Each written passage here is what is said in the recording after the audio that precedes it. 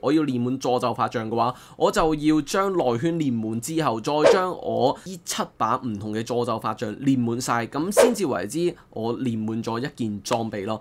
條路係非常之長嘅。Yo， 新朋友嘅朋友，大家好，我係奧斯卡。今日啦，我哋就嚟玩一隻新嘅遊戲啊。咁呢隻新嘅遊戲咧就叫做 Albion 阿爾比恩啊。咁呢隻咧係真係一隻 online game 嚟嘅，即係你落 PC 玩啦。咁雖然佢有手機版嘅，咁但係咧都比較難控制。咁所以咧一般嚟講都係會攞電腦出嚟玩嘅。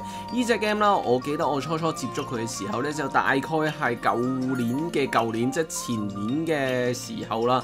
咁佢嗰陣咧就係鬼佬服嚟嘅。咁近排啦，佢就出咗呢個亞洲服啊，其實最大嘅分別係咩咧？最大嘅分別咧就係因為佢 server 擺喺唔同嘅地方，所以拼數咧都差好遠啊。咁呢隻 game 咧都期待咗幾耐嘅，咁我嗰陣真係頂住200-300拼咁去玩，咁係有啲辛苦嘅，咁所以最後真係頂唔順，咁就棄咗 game 啦。大概嗰陣玩咧就玩咗，我記得好似係玩咗2-3個月嘅，咁隻 game 玩到2-3個月，我覺得都相當唔簡單㗎啦。咁點解今日呢個時候先至拍片咧？原因係因為我終於練滿咗一把武器啦。咁可能你聽到有啲陌生，咩叫練滿呢？咩係咪因為 level 滿咗呢？咩隻 game 咧？講起上嚟咧都幾複雜嘅，咁所以咧我哋一連幾集咧就會慢慢同大家介紹下呢款遊戲到底係一款咩遊戲。呢款遊戲咧係真係好豐富嘅，冇工商，佢真係好豐富。呢隻 game 咧係一隻真係MMORPG 嚟嘅，佢係一隻第二人生嘅遊戲嚟嘅。無論係 PVP 層面上，亦還是你要升級嘅層面上，或者打公會戰，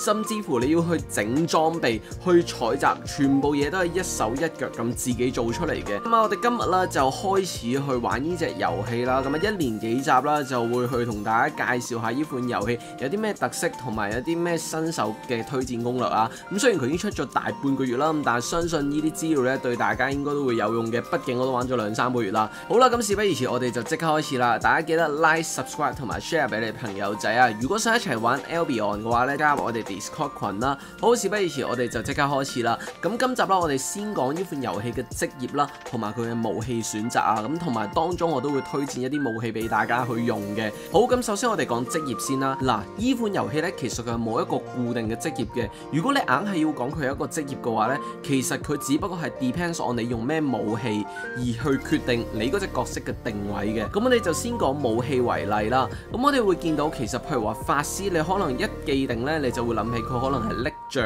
嘅。咁但係其實呢款遊戲嘅法師咧，佢都有分幾種唔同嘅法師嘅，就係揸火焰法杖、揸冰杖、揸神聖法杖，又或者揸詛咒法杖。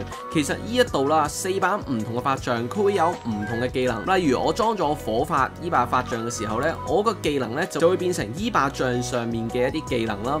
咁如果我裝冰杖嘅話咧，咁我技能框入面咧用嘅技能就會係冰杖嘅技能啦。咁如果我裝補血嘅杖嘅話咧，咁呢幾個技能框就會係變咗保師法杖嗰幾招啦。咁慢慢見到啦，其實我裝備咧都冇乜限制嘅。我其實可以任意切換，我用冰杖又好，我用火杖又好，我用詛咒杖又好，或者甚至乎我想變翻一隻保師，我用寶血杖都可以嘅。只要我想，我用同一隻角色，我裝唔同武器，咁其實我成隻角色個定位，我個職業就會唔同咗啦。好啦，咁呢度其實大家應該都開始明白啦。我只要裝唔同嘅武器咧，其實我已經係變咗唔同嘅職業噶啦。咁呢度就 show 俾大家睇啦。咁我哋會有3類武器嘅。第一類武器啦，就係我啱啱講嘅法杖。法杖咧亦都會有分唔同幾種啊。大致上就會分為呢個秘術法師啦、詛咒法師、火焰法師、寒冰法師同埋呢個神聖法師。只不過係裝唔同杖，你就可以用唔同技能啦。技能方面啦，佢可以裝弓箭啦、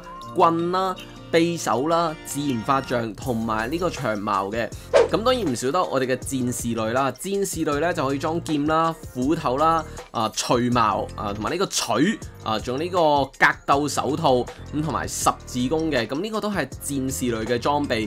咁大家其實啱啱一攬落過去，戰士、獵人、法師，咁其實已經分咗3樣，每樣大概可以用到5個武器。咁5個武器咧，咁其實3、5已經有15種唔同嘅職業啦。咁你唔好以為就咁就完咗得15隻職業喎，其實每一把特定嘅武器咧，佢仲有唔同嘅分支嘅。咩意思咧？即刻嚟睇下。例如詛咒法杖啦，咁佢呢度有唔同嘅詛咒法杖嘅。咁大家見到普通嘅詛咒法杖、詛咒長杖、惡魔法杖命咒法杖詛咒頭骨天譴法杖同埋呢個幻影者戰鬥法杖。其實呢6把雖然都係詛咒法杖，但係其實佢哋用緊嘅技能咧係完全唔一樣噶。我哋又嚟睇下啦。啱啱講到技能啦，咁其實一把武器入面咧，佢有3招技能俾你用嘅。頭2行嘅技能咧都係共通嘅，即係話無論你裝邊一類型嘅法杖只要佢係同屬性嘅法杖，佢都有頭2行嘅技能嘅。每招嘅技能其實都唔一樣，佢有唔同嘅效果啦。每把同屬性嘅唔同武器，佢都會有唔同嘅大技。留意下第3招技嘅呢個框框佢呢一個詛咒法杖，佢係叫死亡詛咒嘅，佢招大技。換咗把杖咧，佢就變咗衰變領域，成招技能係唔同咗噶。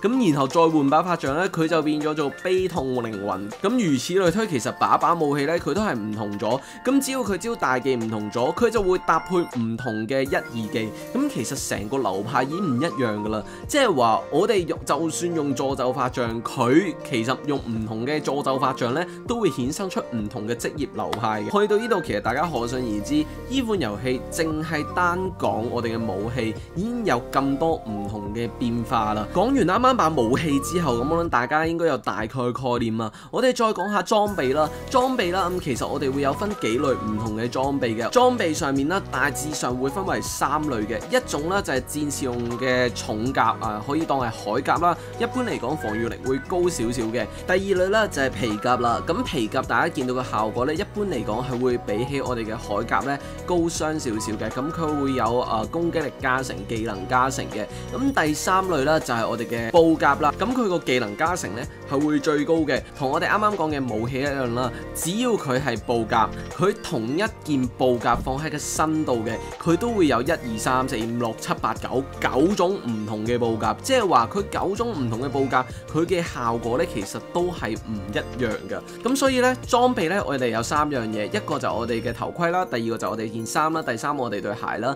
而頭盔、衫同埋鞋啦，分為布甲、鎧甲同埋呢個皮甲。咁而每一個部位、每一個類別嘅裝備咧，都會有大概9種唔同嘅裝備，9種唔同嘅裝備會有唔同嘅技能。咁即係話3隻職業、3種唔同嘅部位，然後9種唔同嘅技能，81種唔同嘅變化啦。唔知有冇計錯數啊？咁總之就係好多啦。大家可以想象下，如果我揸住一把杖，然後我用盾，跟住我着到成身都係鎧甲，咁我咪就係一隻坦克嘅法師咯。咁樣玩到底玩唔玩到呢？其實都係玩到嘅。所以呢隻 game 啦，嗰個自由度咧係非常之大嘅。好啦，去到呢度咧，我諗大家都應該都一頭煙噶啦。咁到底其實咁，但係我諗啦，大家應該大致上咧對呢隻 game 嘅所謂職業啦、裝備啦，有翻咁上下嘅認識噶啦。咁但係如果冇嘅話都唔緊要嘅，只要你有啱啱所謂嘅一啲基礎少少嘅知識咧，玩下你就會明噶啦。好啦，咁嚟到我哋主題第2部分啦，到底有啲咩裝備咧係比較推薦嘅呢？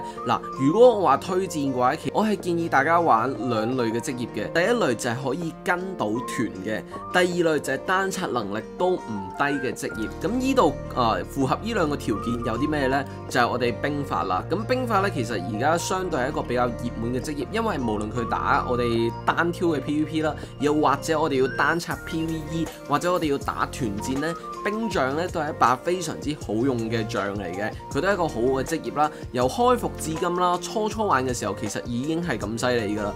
而如果你問到我應該要裝啲咩裝備，有啲咩推薦嘅話咧，咁其實 depends on 你嘅啫。但係如果你話泛用性比較高嘅話，就好似我哋呢一件啦，牧師長袍呢一件長袍佢首先會加工啦，而佢大技咧係有無敵效果嘅。而頭盔方面比較泛用性高嘅咧，就係我哋皮甲嘅獵人兜帽啊。咁佢咧係一件反傷頭嚟嘅，反傷咧係反100%持續4秒嘅。咁啊反嘅時候你抗性仲會增加啦，而反出去嘅傷害咧其實係未扣傷之前個傷害，反出嚟嘅傷害係痛過佢打落嚟嘅身度嘅。而鞋方面啦，咁啊隨緣啦，咁我建議就大家可以買啲跑得快少少嘅鞋啦。而裝備搭配推薦上啦，比較泛用性高呢，其實我啱啱講嗰幾件咯。咁但係當然啱啱有講到咁多唔同嘅流派，一定會有更好嘅選擇嘅。咁其實 depends on 你可能打 PVE 的還是係打 PVP 嘅啫。咁好啦，嚟到呢度我都唔爭再咁長氣啦，講埋第3樣嘢啦。咁呢隻遊戲到底係點升級嘅呢？咁啱啱講到我要升級喎。咁其實升級呢係講緊一個叫做熟練度嘅嘢啊。熟練度方面就係你拎住嗰一把特定嘅武器去打打出面嘅怪，又或者去殺人，咁你就會有經驗值，咁呢個就會係你嘅熟練度啦。咁熟練度越高啦，你就可以着 tier 越高嘅裝備。咁邊度可以睇到呢件裝備到底高唔高級呢？就係呢件裝備嘅左上角呢度有個4字，咁呢件呢就叫做 T4 嘅裝備。往落面睇啦，見到一個5字就係 T5 嘅裝備。你嘅熟練度越高，你就可以裝 tier 越高嘅裝備啦。咁同樣啦，你熟練度越高啦，你會有唔同嘅技能嘅。咁仲有一樣嘢，你熟練度越高呢，你用嗰把杖嘅加成效果就會越高啦。譬如話我哋術士呢度裝詛咒法杖，我哋呢一個詛咒法杖嘅熟練度如果越高嘅話呢，我用所有詛咒法杖嗰個攻擊力呢都係會越高嘅。而我哋練武器啦，一般嚟講呢，我哋有2個大方向要練嘅。第一個啦就係我哋叫做內圈，內圈呢就係我哋依把武器往上少少入到呢一個位置就叫做內圈啦。我詛咒法杖嘅內圈點練呢？就係用我哋所有任何一把詛咒法杖去打怪或者打人，攞到嘅經驗值呢，佢就會跌晒落去呢個內圈度噶啦。咁而第二部分呢，就係外圈啦，外圈呢，就係講緊我用唔同特定嘅詛咒法杖練嘅時候，我就會加唔同特定詛咒法杖嘅熟練度咯。咁而啲詛咒法杖嘅熟練度呢，加成唔係淨係加落我嗰把特定嘅詛咒法杖度嘅，佢係會加晒落去我其他所有嘅法杖入面嘅。咁即係話，如果我想練滿一個系列嘅裝備，例如我要練滿詛咒法杖嘅話，我就要將內圈練滿之後，再將我呢7把唔同嘅詛咒法杖練滿晒，咁先至為之我練滿咗一件裝備咯。條路係非常之長嘅。咁隻 game 都係慢慢玩嘅啫，咁唔使話太急嘅。咁遲咗一日係會滿晒嘅，只要你有恆心嘅話。好啦，咁今集講到嚟呢度就算啦。我真係估唔到隻 game 呢嗰個內容可以咁多啊，淨係單講裝備都可以講咁耐。不過我相信啦，大家睇完呢條片之後呢，應該都會對呢隻 game 嘅裝備系統同埋所謂嘅職業呢已經有大概嘅認識㗎啦。咁如果你問我有啲咩職業係推薦俾大家嘅話呢，我一律建議大家玩兵將最萬金油㗎啦。大家熟習喺呢個遊戲先，之後先至慢慢再轉嚟想玩個武器咯。因為呢隻 game 係自由轉職㗎嘛，只不過係重新練過。好啦，咁今集就嚟到呢度啦。咁如果中意 Albion 呢個遊戲想一齊玩嘅話呢，就加入我哋 Discord 群啦。咁如果中意條片嘅話，記得 like、subscribe 同埋 share 俾你朋友仔啦。我係奧斯卡，我哋下條片再見啦，拜拜。